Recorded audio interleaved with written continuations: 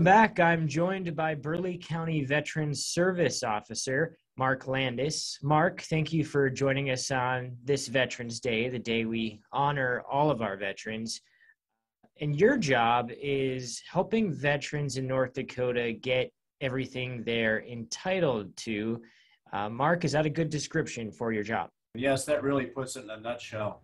Our job here is to be advocates for veterans, and we have a staff of 4, and we assist veterans with their applications, their claims to the VA, to the state, and even other agencies for benefits that they've earned through their military service. And there's 6,500 vets in Burleigh County, not including their family. And last fiscal year, $45 million was spent in Burleigh County for veteran services. Mark, can you tell us a little bit about where those dollars went into?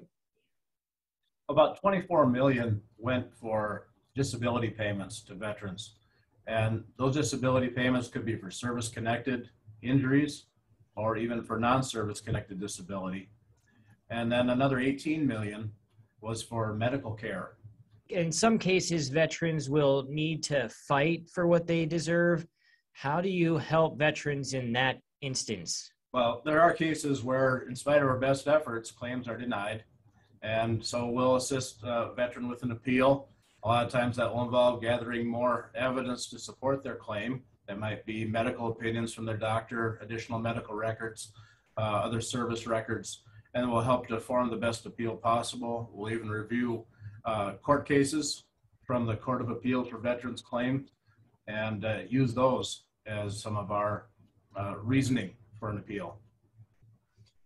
And Mark, North Dakota has some specific benefits.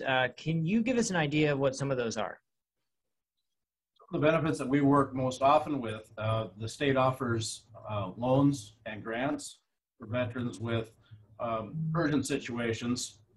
Grants are for mainly lower income veterans that could be used for medical reasons and sometimes for other reasons, but primarily medical things such as dental work or eyeglasses or hearing aids. The state also has a loan program where a veteran can borrow up to $5,000 on a signature note, and it's 4 years to repay. It's intended for unexpected circumstances that may arise. Some of the other benefits include property tax relief for disabled veterans. A veteran would need at least a 50% service-connected disability rating to qualify for a disabled veteran's property tax credit. And looking at a couple other things here, of course, there's the Veterans Cemetery. Veterans are qualified for that. South of Mandan, a beautiful place, very sacred ground, as I like to call it. If veterans want to take advantage of these services that they're entitled to, how may they go about doing so? I'm glad you asked, because that's why we're here. Just call us. Our number, 222-6698. Call us and we'll help get you in the right direction. If you're not in Burleigh County, contact your local Veteran Service Officer. Every county has one, and we'll assist in every way possible. Burleigh County Veteran Service Officer Mark Landis, thank you so much for your time. Thanks for having me. Josh.